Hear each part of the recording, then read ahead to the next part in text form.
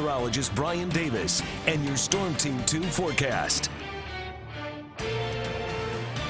That makes sense to me, and it looks like some great conditions for First Friday. We're going to see those temperatures dropping down into the 60s. Might even want a little light jacket by later this evening, and those skies will be clearing out. So a beautiful night on the way. Great sleeping conditions again. Overnight lows in the 50s, up to 61 at 8 o'clock with sunny skies, 72 degrees at noon, and 77 at 5 p.m.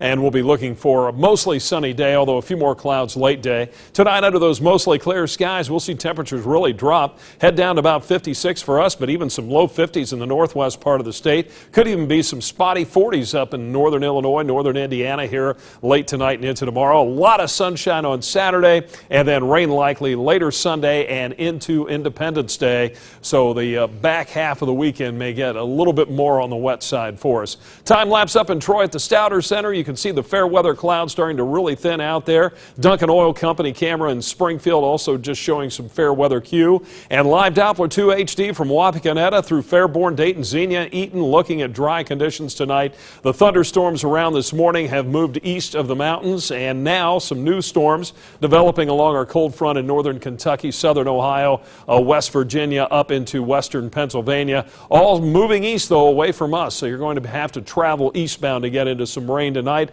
Otherwise, around our area, we're looking at dry conditions. That area of high pressure building in from the west will bring us a nice night and a lot of sunshine for the day tomorrow. After that cool night, into the 50s. Highs tomorrow afternoon should be into the upper 70s to right about 80 degrees for us. We're currently at 78 degrees, a northwest wind, kind of breezy, 13 miles an hour, but that'll even drop off tonight. 43% the relative humidity. That is quite comfortable. We didn't see a lot of rainfall today. The Hoyings up in Fort Loramie, about a 1/10 of an inch there. Lowell Miller and Greenville, a 1/10 of an inch, but at least Kettering, 3/10 of an inch, 3/10 of an inch reported by Bob Hawks in Springboro. Barbara Richards also that 3/10 of an inch mark, but a nice evening now, upper 70s to right around 80 degrees across the entire Miami Valley. Our future track forecast, those skies clearing out tonight. We'll have clear conditions for the most part at 1 o'clock in the morning. Maybe a couple of high thin clouds floating around. That would be about it.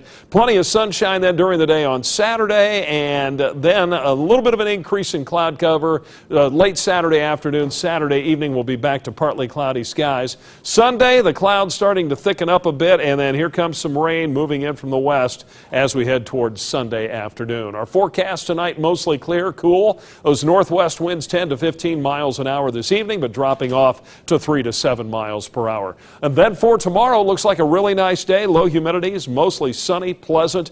Afternoon high at 78 with a light north-northeast wind. 67 at 10 o'clock, 72 at noon, and then into the mid and upper 70s tomorrow afternoon as we get back to partly cloudy skies later in the day. Your forecast for the fireworks this weekend. Well, it's looking good tonight.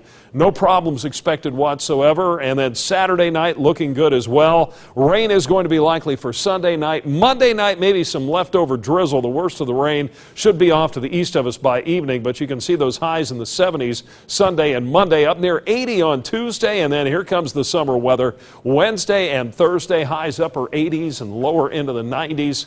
So it is back to full-fledged summer by the middle and latter part of next week. But actually kind of a cool 4th of July weekend. Of course, some of that will be because some of that rain that'll be moving in. Well, that's the thing. And, depending where you live, the fireworks either be tonight, Saturday, Sunday, or Monday. So we'll keep you posted. Yeah, and right now it's definitely Friday night, Saturday night. No problems at all. All right, off to a good start.